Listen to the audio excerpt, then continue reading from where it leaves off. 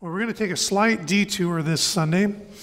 I've had some conversations with some of you, and I've seen a lot of care and concern expressed on social media from various people, which is, of course, completely understandable, as there's a lot of pain and confusion and misdirection and uncertainty taking place in our world. As a result, many don't even know where to begin regarding how to navigate life, and specifically, what we'll be kind of broaching the topic of today regarding is how Christ followers are to approach the issue of politics in a God-honoring way. Now, don't go running away. This is not going to be a time spent where I'm going to tell you who or what to vote for, nor am I going to cast any shame on anyone, but rather, we're going to seek to do what we do every Sunday here. That we're going to learn, grow, and go. How? By looking at the truth of God's Word, so that we can live by that truth, the whole truth, nothing but the truth, because truth comes from God alone. And we're reminded of that in John 8:31, where Jesus says, "If you continue in my word, then you are truly disciples of mine, and you will know the truth, and the truth will make you free." See, as Christ followers, as the body of Christ, His church, we are called to impact our world and stand for and stand up for the ways of God with how we live. The truth isn't just for us, is it? It's for us to share with the rest of the world so they too can be made free, freed from the bondage of sin and darkness and brought into light and life. And you might wonder, well, what does this have to do with politics? Well, the reality is,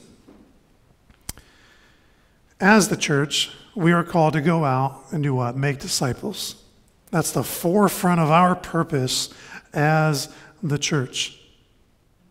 Once we confess our faith in Jesus Christ as Lord and Savior, we are then to go and help others do the same by telling them who Jesus is, how much He loves them, and leading them in His ways as we learn them. It's a share. We learn, we share. We learn, we share. We continue that on in others. See, as disciples, we are students of Jesus and His Word. And because it is truth that guides us in life, everyone needs that truth, right? So we should be sharing it. And if there's an opportunity through a vote, either for or against, or something of the sort to pave the way for that truth or to protect a truth already in place that is God-honoring, then we should do so. We are also called to meet the needs of people in our world. James 1:27. And I'm going to say a lot of scriptures today, and they're not all on the screen. So if you miss any, feel free to ask me and I can give you a list. But James 1:27 is just one instance of how we, the church, are to be involved in the well-being of people here on earth. James writes this: "The pure and undefiled religion in the sight of our God and Father is this, to visit orphans and widows in their distress, and to keep oneself unstained by the world." For the Christ follower, the understanding and balance of politics and faith has been blurred, marred, and confused over the years. Some take the approach to distance themselves from anything perceived as remotely political, and while others are borderline making it their religion. Neither of those are the paths that we should take as the church. It requires balance. And I want to make one thing abundantly clear. We, the church, Christ followers united together under the lordship of Jesus Christ, should always and forever be unapologetically Christian in everything we do. Now, what do I mean by that? That does not mean to be unapologetic. It does not mean to be a jerk and don't care how people receive it or perceive you. But rather, we can't let who we are in Christ, which we know that from here. There goes my pen. We can't let who we are in Christ be put on hold in the name of politics or anything else. That might be hard because it's, countercultural? Jesus was very much so countercultural. And not for the sake of just being different, but because people weren't walking in the truth, and Jesus wanted to set them free by leading them to the truth. See, church, where we have opportunity, we must take action. And yes, that includes doing our part in the political framework of our country by voting and thus representing God's ways and how we vote, and through the things that we stand for, stand up for, and represent through how we live our lives as well. And this is fitting, as last week we were in Genesis 30 to 31, and we talked about what? Integrity. See, we are first and foremost people who have been saved by the grace of Jesus Christ through his finished work on the cross. And just as he was raised up from the dead, our lives are raised up to walk in the newness of life. That's Romans 6:4, which we often recall at baptism. That means that we live in a new, different way, right? Compared to how we lived before Jesus saved us. If he gives us new life, then how we live that life should be different than before. Because he's changing us from the inside out. So when it comes to politics, we often have an unhealthy view of how to approach it. So the goal today isn't to tell you who or what to vote for. I'm happy to have some offline conversations if you have specific questions about looking at things from a biblical viewpoint when trying to do your due diligence in voting. I want to help you, pastor you through that. But here today, the goal and priority is to not answer every question, because that's just not possible, but to bring our focus on where we can get the answers. That's Jesus and his word. See, including how to participate in our country's spiritual well-being. We're going to be going through what I'm calling some filters today to help us know how to do that. But some of our unhealthy takes on politics might come across in ways such as these. Us versus them, aka division. We're going to talk a little bit about that today. We also falsely think that we can only do one or the other. Or we can either be a Christian or we can be a political supporter, but neither both. No. There is this thing called the separation of church and state, but that has nothing to do with Christians taking part in politics or not. We are called to partake in things in this world as citizens of earth, but here's something I really want you to hone in on. That must be properly framed into our reality and the fact that we as Christians are citizens of heaven, and we must be heaven-minded in how we live here on earth. Look at the prayer that Jesus taught his followers in Matthew 6:9-10. Our Father who is in heaven, hallowed be your name, your kingdom come, your will be done on earth as it is in heaven. In other words, since we are followers of Christ with our hope that we've been singing about today in heaven in sight, all the while currently still living here on earth, the way we live should reflect just that we belong to God, and that since he has changed our lives, that must change how we live them. We are to live out heaven on earth, God's will being done in the here and now. We aren't supposed to wait to live changed lives until we get to heaven. It starts as soon as you give your life to Jesus. This is so important. Should we vote? Without a doubt. We should partake in things here on earth that God can use to benefit and protect and impact our fellow man according to God's goodness. The orphans, the widows, everyone, life. God values those things. And we should take action, but that doesn't mean that we shouldn't also vote to try to protect or make new policies and people that will also champion those things in a different way. Should we vote for things that God approves of and vote against for things that God would disapprove of? Absolutely. We are called to uphold our morals, our ethics, our integrity in ways that are pleasing to God and his ways. There is a fine line, though, between living out our faith through voting according to our biblical ethics, morals, and integrity, and being divisive. We can kind of change directions quickly if we're not careful. So while we, again, should be unapologetic, not letting anything holding us back from representing Jesus in everything that we do, not just our voting, but we must also employ those things with great care, wisdom, and sensitivity. Yes, we should talk about them, but with care. And get this, we can accomplish both. And we're going to look at some examples of how Jesus did that today. So as I was praying, the phrase we've all heard that you saw on the screen a little bit ago, united we stand, came to mind. But maybe not in the way you think. This isn't about red or blue or Republican or Democrat, and not even country first. It's about uniting together under the name of Jesus Christ. Everything else in life should be subject to our allegiance to Jesus as Lord, first and foremost. And another thing, we've talked about this before, there are going to be people who disagree with us. There are going to be people in this room today, maybe you're even sitting next to one of them, that don't see things the same as you do. And guess what? That's normal. But how do we navigate that? Do we make people sit on different sides of the room or make them wear red or blue shirts to easily identify the differences? Of course not. So what is the purpose of our discussion today? What is our goal? Let me say some things it's not about first. This is not about, one, trying to make anyone think like me. It's not about trying to get clones or parrots that just mimic what I tell you is right or wrong. In other words, this is not a do as I say because I said so at all. I have no intention of telling you which bubbles to fill in on the ballot, but I also want you to hear this. I do care how you vote, that it reflects God's passion, truth, compassion, plan, purpose, and will. Even if you would blindly do what I tell you to do, which I don't recommend doing for me or any other person, that wouldn't be authentic or genuine. God wants us to be authentic to our core with how we live. See, I care more than just how you vote and live. I care about why you vote, how you vote, and why you live how you live. I want you to do what you do, not just because someone tells you to, or because you feel it's what everyone else is doing. I want you to do what you do because you want to live and breathe the ways of Jesus in everything you do, politics included. So my one desire of this discussion is that each of you, myself included, would walk so closely with Jesus that he affects and impacts how we live our lives in every single area. And that includes our actions and choices within the political realm.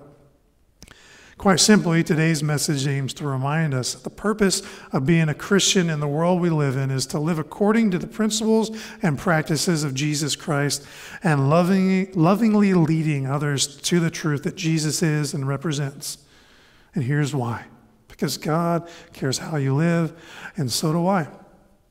But you choosing to live a certain way is a personal thing that only you and God can work out together. I can't make your decisions for you, nor do I want to. I want to point you to truth. I want to show you how.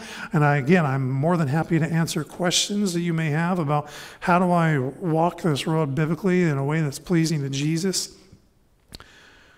And that's what I want you to do. I want to lead you to Jesus. I want to lead you to the source of truth. Because Jesus is the only one who can help get your heart right before God, which will then affect your outlook, which is also called your worldview on life, and consequently how you live that out because you are a Christian. One more thing I want to make clear. I'm not doing this because I want anything from you. No, I want something for you because I believe that deep down, each and every one of you desire to walk out your life according to the faith that you have placed in Jesus Christ as your Savior. But if we're honest, sometimes that's hard, isn't it? It can be difficult. Well, which way do I go? How do I navigate this? Being a Christian, bottom line, should impact everything we do. And that raises the question, how do we know how to make the right godly choices in politics or in anything else in life, for that matter? So that's going to guide our focus today. So our goal today is to come together as the church, united in Him and letting Him lead and us to do things in ways that honor Him. How we live, how we speak, how we vote, how we do anything. What matters, you ask? Well, God says what matters. Truth belongs to God, and we need to honor, live by, and share the truth of Jesus Christ. The Bible is God's word to us, and since it's God's word to us, when God speaks, we should listen, and not just listen with our ears. He doesn't waste words or breath. He speaks with the intention of us responding in obedience to His word because He wants to lead us and others into life. And that, my friends, should absolutely influence everything we think and do. You could even take the word politics out of this because it is how we should lead our lives. We shouldn't be different just because it's called politics. As Christians, we should live this way and everything. That's integrity. We're focusing on politics right now because we're in this season, and again, because there's a lot of division, there's a lot of hatred kind of getting spewed by people from one side of the fence to the other. We shouldn't partake in that. We should come together and love and lead in the truth. So we're going to look at a variety of scriptures today that point us down the right path for this to help us honor God first and foremost. So our big idea today is this, that everything we say and do in life should be filtered and funneled through God in his word to us. So Lord, would you help us to do that? It's not often easy. There are people whom we love that may have differing opinions. And God, we can sometimes get frozen in that because we don't want to offend or hurt. But Lord, help us not ever let that hold us back from doing what we are here to do, Lord. We are to represent you in all that we do, Lord. The truths that we stand for, the actions that we take, Lord, so that this world can be set free from the bondage of sin. Truth does that. And so, Lord, help us to honor the truth that comes from you and you alone here today and moving forward. In Jesus' name, amen. So again, that question, how do we know what to do? Where do we start? The best thing that you can do with anything when you want to get answers is to what? Go straight to the source, right?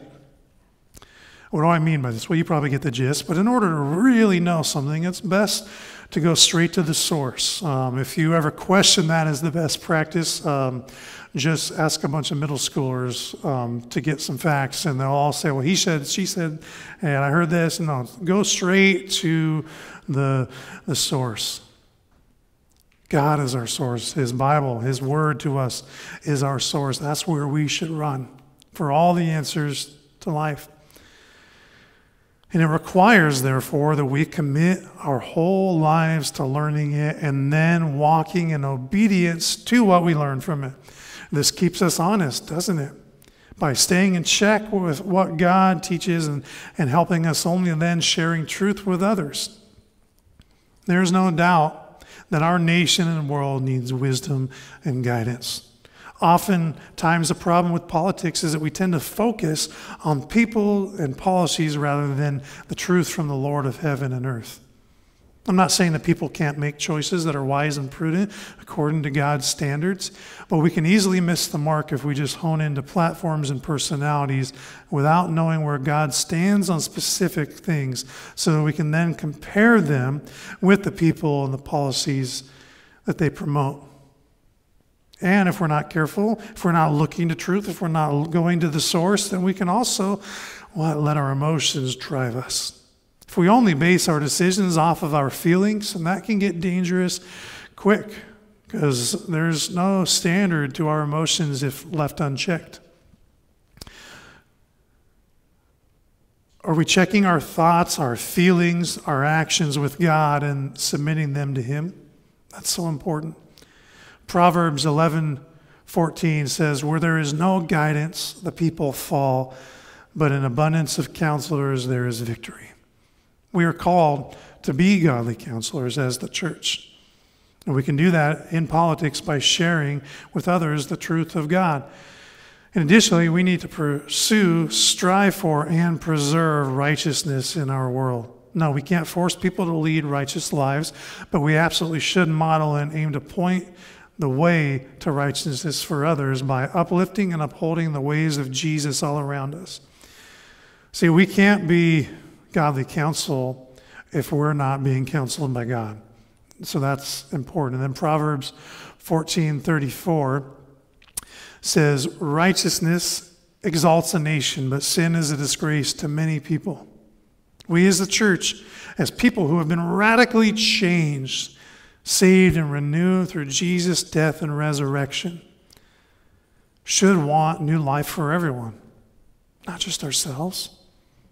We don't want to sit idly by hoping that those who are hungry will come to us. We need to go out and represent and share and spread. Shine that light, spread that truth, be that salt, and represent Jesus well in all that we do. If we don't, then our nation will continue to suffer the fallout and aftermath of sin. So let's lift up and build our nation up in Jesus rather than to just watch it be torn down. So again, how do we do that? How do we know what to do? Where do we stand? By filtering it all through God's word and will. In other words, in the political lens, when we come across an issue or a person, filter through God and His word. Does this person, this policy, this issue, does it reflect God's ways? If you're unsure, read the Bible. If you're still unsure, ask people who you trust, who know the word, to kind of pick their brain about it. But always filter it through God's word. What does a filter do? How do we filter? What's the point of that? There's a lot of different filters that we may know of in life, right? Water filters, oil filters, air filters, and everyone's personal favorites, spam filters. They remove the impurities from something that doesn't belong, so that what remains is pure and good, sustainable, healthy, something you want. Gets rid of those things that don't belong, so that what remains is only what you need and nothing else, and it's beneficial. I am guilty beyond guilty of being a water snob. I don't like water at a lot of restaurants. If they smell and taste like bleach, I'm like, get that stuff away from me. I don't like tap water. I'm big on filtered water, and it has to be ice cold. We get our water here at the church for tea and coffee, and at our house as well from Water to Go in Aberdeen. Super great tasting. If you've ever seen it, they have this huge filtration machine in their building that does all these different types of filters and reverse osmosis and things to take water that doesn't taste very good and make it incredible, right? Tastes way better. I don't want to drink water that tastes bad and has impurities in it, because that's going to have things that I probably don't want to be putting in, along with some of what might be good. But it can also cause problems if it's not purified, if it's not filtered. So when it comes to our lives as Christ followers, for starters, everything we do with our lives should be filtered through this. The fact that we are Christ followers who are sinners that have been saved and set apart, called out of death and darkness and into life and light. That truth must affect how we live, plain and simple. Because being a Christian is more than just wanting to be in heaven. It's about living our lives, our changed lives in the here and now. Because again, we are citizens of earth, but our final address is in heaven. So we need to live like it now. And we can. So to help with that, we're going to look at 3 primary filters of how that should unfold and be present in our lives. Because regarding the Christian and politics, it's all about being a Christian here on earth. That might sound overly simplified, but we miss the simple so often in life, don't we? Since there are needs presented in politics that Jesus cares about, we should care about them as well. We need to know how to navigate those things and those challenges. So let's look at those filters. The first and the most important is this. Does it honor God? This is first on purpose. It should be the filter that everything else passes through. If it gets caught in this filter of does it honor God, thus failing the test of honoring God, then stop right there, throw it out. You don't want anything to do with it. But to figure this out, ask some of these questions. Does it align with God's call, will, and morality? We looked at James 1:27 earlier. Children, orphans, widows, keeping ourselves unstained. Does this vote align with that or not? If it doesn't, then don't touch it. Stay away from it. Go the other direction with it. Vote no if it's something that supports something that is anti-God. Again, go straight to the source. The best thing you can do is ask directly the person that you need to know. If you heard something about one of your friends, you're like, I'm not sure if this is true. The worst thing to do is ask a bunch of other friends and just start spreading different things. You go straight to the source. You ask them. We should run straight to God when we are unsure. And that's the beauty of having the Bible, His Word. We need to run it through this test of whether or not it honors God. Why do we need to do that? Well, our ideologies, our personal beliefs, our opinions and thoughts, they will be challenged when we consult the Word of God because we are often wrong. The Word of God is very clear about these things. Who we are, Genesis 1-2, we are created by God in His image. 2, so who we are, and then what we did. We have sinned against God. We see that in Genesis 3. And because we've sinned against God, we are in need of salvation, and we know where to go for that need. Jesus gave His life, John 3:16, so that whoever believes in Him shall not perish but have everlasting life. And that helps us to not suffer the death that was due to us because of our sin, but instead give us new life, salvation. And then how we live after that salvation is also important and laid out in His Word. There's this thing called sanctification. It's a fancy word that describes how we as Christ followers are continually being made holy and being purified all the days of our life here on earth. It fits right along with being filtered, right? Because he is helping us filter out those things that don't belong and grow in the ways that we should. And that is an ongoing ordeal, that we are being sanctified. It's not a one-time stamp. You've been sanctified, you're done, there's no more growing for you. No, we always have things to learn. We always have things to grow in. It's where we begin growing at salvation and we continue to for the rest of our lives.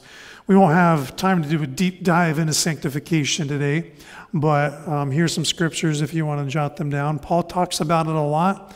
Romans 12, 1 through 2, of course, he talks about the renewing of our minds. Again, renewing, ongoing. 1 Corinthians 6, 11, he says, but you are washed, sanctified, justified. And then 1 Thessalonians 4, 3 through 8, he talks about sanctification through abstaining from sexual immorality and calls us to possess our own vessel in sanctification and honor. Meaning that our lives, our bodies are meant to bring God glory and honor through how we act, think, and live. And God is the one who can make those changes within us and to be able to think right, to be able to live right. That's the sanctification. That's the grow part of our purpose statement, our mission statement, to learn, grow, and go. We go to learn from his word, and he grows us as we hunger and thirst for him, and then we can go and continue to share that truth with others. And if we, Christians, knowing the truth of God, need to continue to grow in it, then others need to as well. If it's an ongoing need for us, then others need help with it as well. And if we can help people with what we've learned from God and his word, then we should take that to them as well, for those that don't know the truth yet. So when it comes to politics, that should be our first filter. Does it honor God? If the answer is no and it dishonors God, which we know by consulting his word, then it's not something we should support politically or take part in. Therefore, when evaluating a person or policy, we need to be able to look at it from God's point of view, first and foremost, to know if it's something that God would be for or if God would be against. Our second filter, which is almost the opposite of the first, we must be aware of our own shortcomings. How many examples can you think of where you're like, well, I shouldn't have trusted myself there, right? If not careful, we can have this tendency to just decide on things without consulting God and his word and just go by our own logic or feeling. So filter 2 is, well, I think, ... At first glance, you might wonder, well, what's so bad about that? What's wrong with what I think? And that's because we as the human race don't really like to think all that bad about ourselves. We don't like to admit that we could ever be wrong. We don't like to admit that we have room for growth. But we do. We are all sinners that have fallen short of God's glory. We all need God to help us think and live appropriately. Because of sin and our need for sanctification, there are some things that people might think that are good that are actually bad, and some things that people think are bad that are actually good. It doesn't take long to find those examples in life and politics and things of the like. Careful not to misunderstand or misconstrue this here. I'm not saying to hate anyone because they might think that way. That's opposite of the biblical foundation and standard. Again, we are all sinners. Sin messes people and things up, resulting in people being further distanced from God and his truth and the reality of his commands to us. The reason that we can't always trust ourselves is because truth comes from God, and it is therefore not subjective but objective. If truth were subjective, then we'd be able to decide what it is and what it isn't whenever we want. We unfortunately see that a lot in the world today, but that's not real life. Truth is objective. God set the standard, and that is where it stays. It doesn't change. God's truth is always truth. But sin has caused those who don't look to God for truth to blur the lines, and people are getting more and more confused and further from the truth. Isaiah 5:20 explains this so well. This is the human state, and it perfectly explains why we need to be saved and why sanctification is a real need in our lives so that we can properly represent Jesus in all that we do here on earth, and why we need to be transformed, why our minds need to be renewed. It's all a necessary part of how we are to reach the world and to stand up for God in all that we do. Isaiah 5:20 says this, "Woe to those who call evil good and good evil, who substitute darkness for light and light for darkness, who substitute bitter for sweet and sweet for bitter." How many people want a big old slice of dirt on their plate for dessert? Wouldn't taste very good, would it? Chocolate cake, on the other hand, you might like. But you can't confuse those two things. And this is literally what sin does. We call evil good and good evil, darkness for light, light for darkness, bitter for sweet and sweet for bitter. If I want something sweet, I want it to be sweet. I'm not looking for something bitter. That's why I don't like coffee.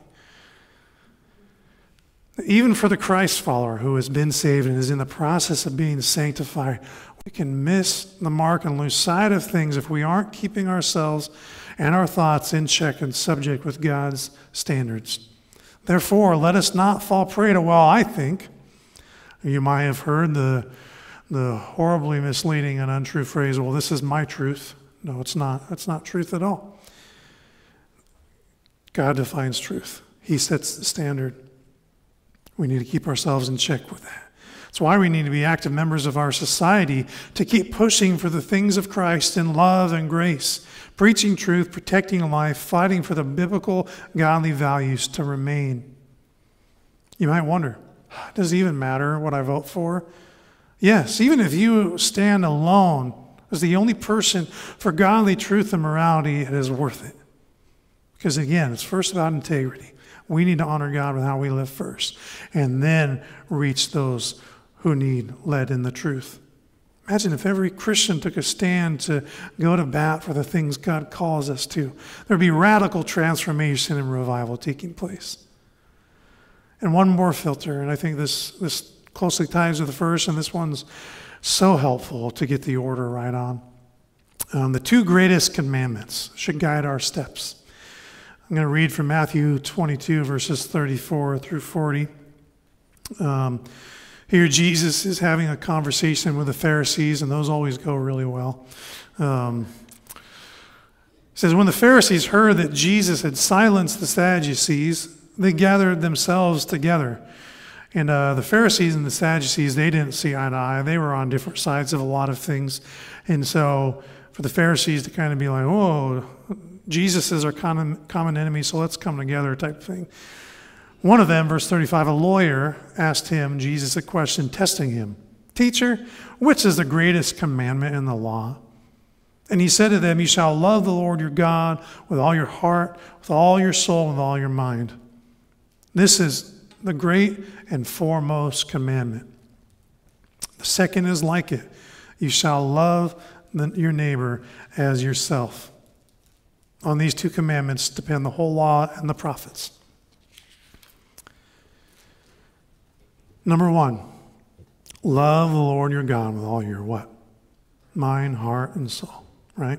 Your mind, that's your intellect, your intention. It's your thought, your understanding. Then there's your heart. It's the seat of feeling and impulse and affection and desire. And then our soul is our life, our living being. All three of those things must be united in order for us to be balanced in life. We must lead with our whole selves, not just our minds, not just our emotions, not just our actions. We need all three of those things to be united together underneath God. In other words, how we think, how we feel, and how we act should be done in a way that is loving and honoring towards God. That word for love is the one we talk about a lot. It's agape. Others-focused love. This is the love that Jesus loves us with so much that he gave his life on the cross. His love does what? It takes action, right? And that word agape also means to be faithful towards. So we need to live. We need to take action. We need to be faithful towards God with our lives. We must first and foremost live our lives in a way that loves and honors God That's the most important first step that frames everything else into its proper place. Then second, after you have ensured that you are living in a way that loves God, then you love your neighbor as yourself. Again, that order here is paramount. We can't define what loving our neighbor means and looks like without bringing it underneath what loving God looks like. So important. Again, you might be wondering, what does this have to do with politics? Well, our love for God first and our love for our neighbors secondly should affect how we live and act in every realm of life. Again, we are members of a city, a county, a state, and country. As part of society, we must contribute in order to take a stand for God. We are His representatives. The Great Commission is the call of the church to go to the ends of the earth and share the good news. Tell them about the love of Jesus. And this, therefore, should impact how we vote, because our vote should be marks of the fruit of Jesus' impact on our lives. So our voting, our political involvement, again, is not a separate, unrelated part of life, because the policies and the politicians voted in impacts the lives of people, and we in the church must be willing to love our neighbor, and part of that is done through voting from a place of biblical wisdom and understanding, both to promote and protect God's word on earth as it is in heaven. Great. What if you don't agree, or what if they don't agree? And that's why I'm wearing this hoodie today, just as a fun little silly example. If you don't know, I graduated from the great alma mater of Montesano High School. Go Bulldogs. I have now 2 kids who go to Elma High School. Monty and Elma, if you don't know, they're rivals to the end, right? So every year, my daughter Maya and I have taken a fun picture on the day of the Monty-Elma game, which is in 2 weeks. And her glaring at me and me smiling, pointing at the bulldog on my shirt, right? But it's all a fun, silly little thing. You know, school rivalries, they're fun. I love people at both, nothing like that. But it's just a picture or an illustration. Just because we stand on one side, Monty versus Elma, doesn't mean that I should let that keep me from loving and caring them and getting them to go to a different school, but no. See, our differences don't need to be a roadblock, is the point of all that. And to help us have a healthy focus on the purpose of politics, they aren't meant to divide, even though they are often polarizing. We have to make a choice. Is it for God or not? But we can often find ourselves on different sides of some issues. There are some issues that the Bible may not explicitly speak to. You can be like, yeah, that's your choice. There are some that are very much so things that God speaks to and that are integral to the life of a Christ follower. But we can still love people that think differently while representing the truth to them and sharing it without being ashamed and unapologetic about it. So how do we share truth and show love with people who may not see it the same as us? Jesus is who we should look to for that, and there are 2 great examples of many. First in John 4 and then also in John chapter 8. First, Jesus and the Samaritan woman at the well. I encourage you to go read these 2 chapters in John. The youth are pretty well versed in this because we're going through John again, wrapping up chapter 10 tonight. But Jesus and the Samaritan woman at the well. First of all, she was kind of a social outcast because of her life choices and because she's a woman and a Samaritan. So she's at the well in the heat of the day when she wouldn't have to see many other people. But Jesus approaches her with grace and love. He said, hey, will you give me a drink? See, he's not saying, stay away from me. No, he approaches her with love, and then he also makes an invitation to her. He invites her to drink from the living water and to be saved. He reads her mail, but lovingly leads her into his grace. See, he knew what she was like, that she was living in sin and that she had a lot of issues, that she had multiple husbands and was living with someone who wasn't her husband now. But he doesn't say, woman, you're dead to me, get away out of my sight. No, he says, give me a drink of water. I'm thirsty. And then he turns and says, you know what? You're thirsty too. I can give you living water that can change your life forever. He doesn't deny that she is living in sin, but he also doesn't leave her there. He extends an opportunity, an invitation into grace and salvation. And then in John chapter 8, the woman caught in adultery. This is something that really stood out to me this go around of looking at it. Every time you look at something in the Bible, even if you've read it 100 times, something new can jump in and like, oh yeah, that's really good. So it's good to read the Bible on repeat because you will always learn and grow in it. He says, let he who is without sin cast the first stone. So all the Jewish leaders took this woman, put her in the middle of a big mob and said, you're going to be stoned to death because you sinned. The man's nowhere to be seen. He was just as guilty, by the way. But what does he do? He doesn't condemn her. Everybody that he said, he who's without sin, cast the first stone, they left. But get this. He loved her with grace, kindness, and truth, saying, go and sin no more. Do you realize that Jesus was the only person qualified to throw that stone, and he didn't? That's what loving our neighbor looks like. He upheld truth, go and sin no more, but he also loved her, I don't condemn you, inviting her into life. See, we must take action. Making disciples. No action doesn't accomplish making disciples, loving God, loving our neighbor, and leading people to Jesus and his truth. We must fulfill the Great Commission, and part of that must be played out in the field of politics. That's how our system is designed. How can we ever make disciples? How can we ever represent Jesus to the people who need to know his truth if we isolate ourselves from those who don't yet believe?